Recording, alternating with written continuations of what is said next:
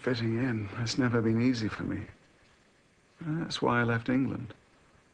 American colleges, when I first arrived, were free and loose. Refuges for intellectualism and heretical thinking.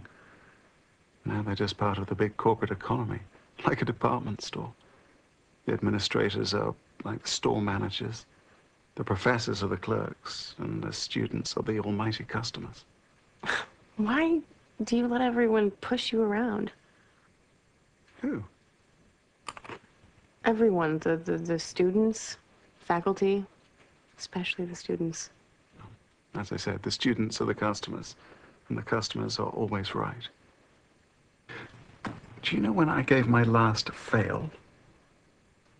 It was before your time, nearly 7 years ago, a girl called Nora Vallum.